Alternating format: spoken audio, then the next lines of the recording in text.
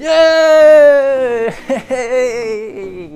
And the dog's come in, who's definitely not allowed in the studio. Hello. Hey everyone, how are we doing? And welcome back to another video. You can see we're in the studio today and we're doing something quite important because I'm finally getting around to doing a full custom loop with my own personal PC. This is the PC that I've been using for the last few months or so, and I use this for absolutely everything: gaming, editing, everything in between really. We've got an RTX 2080 Ti in here, we've got a 10920X Intel 12-core CPU in here. It's running a little bit overclocked at the moment. We've got this 280mm radiator at the front, and this is pretty much why I want to update everything, because while it looks incredible, airflow on this thing, it's okay. I mean, it's not bad, but it's not really good enough for what I've been using in it. As you can see, I've actually got the side panel off just because it's been overheating. I don't know what it is about that Zotac graphics card. I have a feeling I need to take it apart and sort of see if something is actually wrong with it under the hood, because unless you put a specific fan profile on it, it hits 85 degrees and then shuts down, which is pretty useless to be honest, which is why we are going to be doing a little bit of a case swap. This is the P600S that I water-cooled previously, so all of the stuff is in here. I'm going to redo the tubing as well, but I'm going to put my internals in here. We're updating the power supply. I've had this one for years. This one's from Corsair. It's the HX 1200i, which means we can use some custom cables with this. These are Corsair's sort of white and black stuff. And look at my organization, look, PC Tray 1. But first, a quick word from this video's sponsor, ASUS and their awesome TUF A15. This do-it-all gaming laptop is not only capable of playing the latest games at sky-high frame rates, but it does so without breaking the bank. Bask in the light of its super fast 144Hz display, get to the top of the leaderboard with Nvidia's GTX and RTX graphics cards, and then play comfortably with TUF's excellent keyboard and cooling solutions. Check it out today with the links down below. Here we go then. This is always a little bit nerve-wracking. I mean, just modifying your own personal PC is, but when you're actually talking about water cooling, this is obviously the next level. This won't be the complete end of the road for me in this case though. It definitely has its place. It's just not a high airflow case, so if you're doing anything that's a little bit more, not even budget friendly, but something that isn't as intense as this, then you're not going to run into too many issues, to be honest with you, especially if you don't put this big whacking radiator here. You have maybe an air-cooled system. I'd say this is more what this is sort of geared towards. Not exactly going to be the most difficult thing to take apart though, because all I need to do is remove the graphics card and of course the CPU cooler. I mean, it's definitely a little bit dusty inside, but there's not really anything in here that's a dead giveaway as to why my thermal performance was so bad. 3 fans, you would expect this to be pretty quiet and do a very good job cooling, but compare it to ASUS's Strix card that I'm using downstairs in my living room PC. It's just a completely different league. I do not understand. This is not only too loud, but it shuts down, and the Strix card only gets to about 65 degrees, so something's clearly very wrong with this. Interestingly though, there weren't any issues with the CPU cooler. This has done a fantastic job, even in this rather restricted case. It's definitely not the most efficient chip out there, the 12-core 10920X, it runs pretty hot. This thing has been able to tame it, which is pretty impressive. I will be sad to see it go. I will no longer have a load of, I don't know, RGB GIFs in my PC anymore. What am I gonna do? This is where PC build tray number 2 comes in handy. Nice and organized, you see, I'm learning. You should learn from the best, which is someone else. SSD, 10 gig networking card, RGB unit that was useless because I trapped the end of the cable underneath the motherboard when I installed it, but I didn't tell you guys because it was embarrassing. Check. Here comes the board. I think we brought a little standoff friend with us as well, look. How nice is that? When we say in PC build videos you might need pliers, this is exactly why. So we can be pretty much done with this PC for now. I'll sort that out later, which leaves us with the task of fixing up our new motherboard. And the really exciting bit is we're not actually using this CPU, because the lovely people over at Intel decided it would be a good idea to upgrade me to an 18-core CPU. So this is the 10980XE. Never dreamed I would even be holding this, let alone be putting it in my own personal system. But there you go, dreams do come true. Let's be totally real for a second though. This is definitely going to be major overkill. And the main problem really with these chips is that they do run very hot. I mean, if you think the 12 core, as I was saying earlier, can run quite hot, this is obviously a different league entirely. But for putting in something like a custom loop, I think this is actually arguably the right choice. If you are going to want to be overclocking, you're going to want to be playing games at high refresh rates, and of course using it for all of like the 6K video editing and stuff like that that I use on my channel. So bye bye to the 12 core, and hello to the 18. I've put that in the wrong way round. With all of that out of the way, it does mean we can now actually start our water cooling, which means putting a block on it. We are once again using Corsair Hydro X, and don't worry, we're going to be using some other brands in future videos, but I'm still a little bit out of my comfort zone, okay? And I've used this a couple of times, I know how it works, I'm okay with it. So we're going for the XC9 because this is of course a larger CPU, needs a larger block. I don't really have many bad things to say about the Hydro X system, to be honest. It's worked very well for me in the past. The only thing I don't like is the pump. I think it looks a little bit ugly, like the pump reservoir. It'd be nice to see something with a little bit more styling, but I guess form over function is probably a good thing for their first product, but it'll be interesting to see where they go from here. It looks to me like this is going to be ridiculously easy to install. Just quite literally place down, if you're using Intel, and screw on top of your CPU. That is the easiest thing I've ever done. And I've done some not easy things in my time. And then that should be that really. Here you can see we have our completed motherboard water cooling block combination. We are of course going to be using a Hydro X graphics card as well. So this is going to slot in nicely down here, just like so. And then we can build our loop. Right, so let's have a look at this big boy then and explain to you how this is going to work. So it's quite a big case, it's not too big, but it fits all of the hardware in with room to spare, which is nice. We've got our pump res combination mounted against these sort of like brackets at the back. It's not the most secure thing, but it's absolutely fine.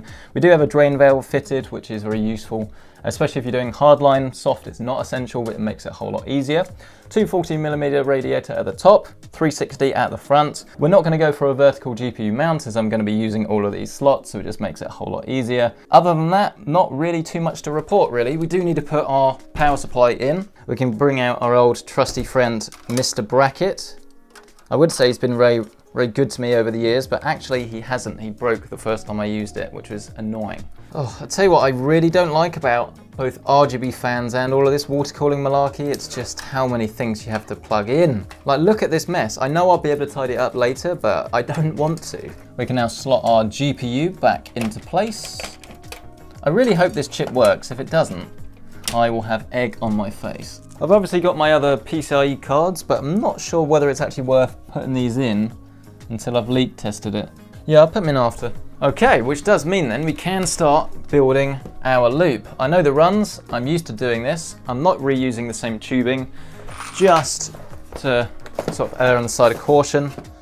I think I have enough. Always start from the pump and work your way around, as you're much less likely to run into any leaks if you do that. Obviously the whole elephant in the room with this thing is that Ampere is right around the corner. And I don't want this to be too difficult to drain if I do get hold of like a liquid cooled card next time round.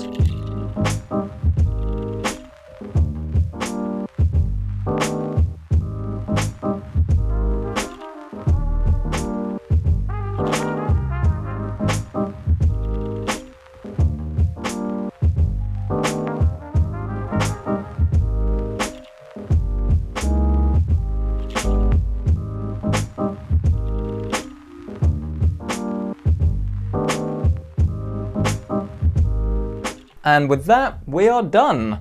It's still not the most perfect loop in the whole world. I'm not happy with this. It should be fine. It's the last bit of the loop. And while it's a tiny, tiny, tiny bit restricted, it's more just a visual thing, really. I mean, there's no, it sort of looks worse. It's like the reflections that makes it look a little bit bent when it's not. Everything else though, I think looks pretty damn tidy. Let's get this leak tested. We're going for green fluid today. Oh, that's very green. That's fluorescent green. I didn't expect that. It's not pastely. It's obviously like a more of a clear, transparent or translucent, I suppose. Nothing immediately obvious, but should of course always give ourselves some protection. I was genuinely about to try and turn it on then, but I haven't plugged the computer into the wall.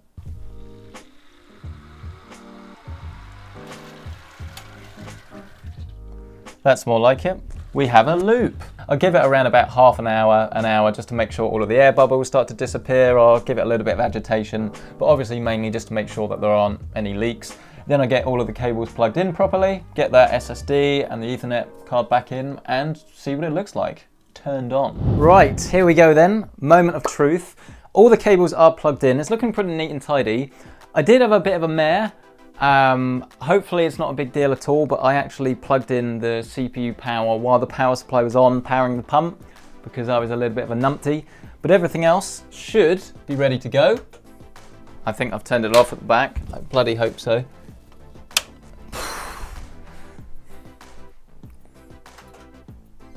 Okay, so we have fans. Whoa, that looks incredible. Please work, please work, please work. The screen has done something. Oh my God, this is the best looking PC I've ever put together by a long margin. Please work, please work. It should say new CPU installed. Yay! 10980XE. And the dog's come in, who's definitely not allowed in the studio. Hello. He's excited. Does our computer work? It's just the graphics driver, it's okay, it's okay. I know we thought the whole thing had blown up, but not yet. Our CPU is at a super toasty 33 degrees. As is always the case with Hydro X loops, you're going to want to go into the IQ, and then where it says Hydro X detected, run the wizard, and then the fans will automatically now adjust to be super quiet, and they'll only sort of spin up when they need to. In theory, the whole loop is taken care of. I do like to make a few tweaks to the pump speeds just to tailor make it, I guess, to my liking, but out of the box does it very, very well. Corsair have clearly thought about this. My absolute favourite thing about water cooling though, other than how it looks, is all about the silence. As currently we're running Cinebench, and if you've run that before, your whole system will go into overdrive and it will be like, you know, sound like a vacuum cleaner. It will go mad with all of the fans spinning up.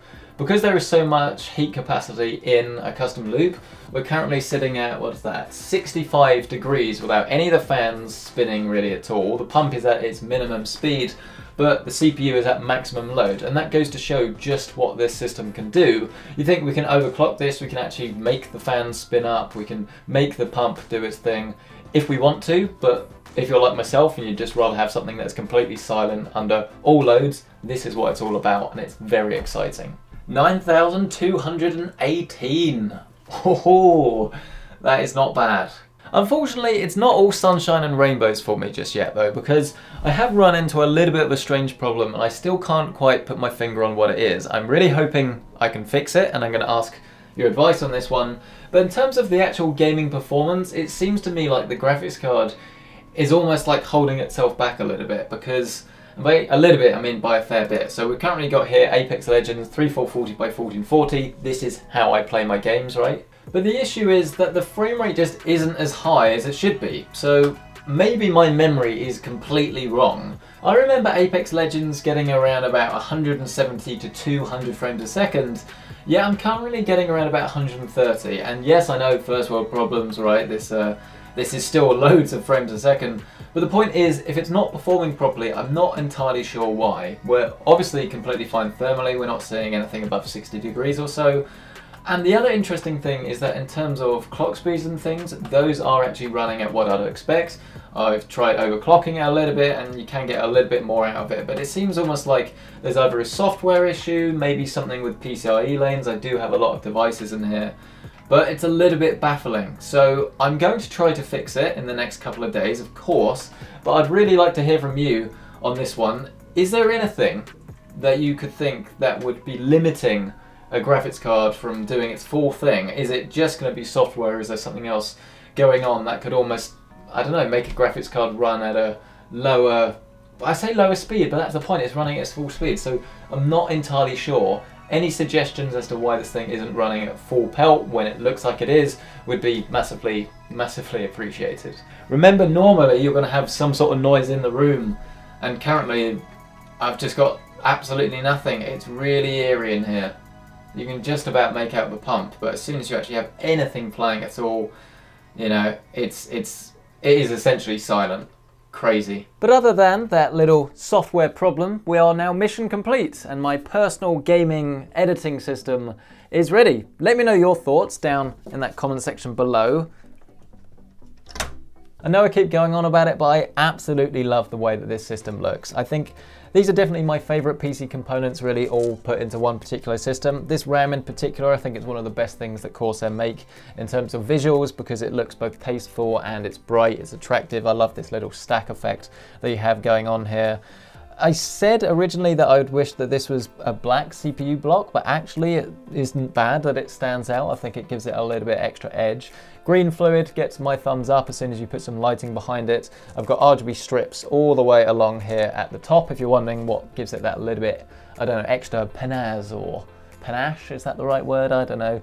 But the main thing really is just to try and get this GPU working at its full potential. I know it's in there, so it's probably just a software thing. Hopefully a few driver tweaks should actually sort that out for me. I will be doing another water cooling build with this, the XD3. This is a little bit of a smaller pump res, and it's just a case really now of finding just that, a case to actually put this in. I was originally going to put it in that 510i from NZXT, but to be honest, I think there's probably something a little bit smaller we could park that in. But let me know your thoughts on this. Is this the best system I've put together so far? Do you prefer some of the other cases, some of the other builds I've done? Really interested to hear from you, so let me know down in that comment section below. And as always, you can find the full links to everything featured in this PC down in the description below with my Amazon affiliate links. And of course, while you're down there, don't forget to check out our sponsor, ASUS, and the crazy tough A15 gaming laptop. If you want to get PC gaming and a fully portable package, then look no further. Get to the top of the leaderboard with Nvidia's GTX and RTX graphics cards, and then super fast memory and storage. All of this in this gorgeous teal blue package. Get yours today with the link down below. Smash that like button if you've enjoyed this, it really does help out, you honestly wouldn't believe. Let me know what you want to see next, and a massive thank you to everyone for watching, and of course all of the manufacturers that have supplied the parts for this build over the years. It is much appreciated. Thank you so much, I'll see you in the next one. Now I have to go and take this, plug it back in and actually edit this video.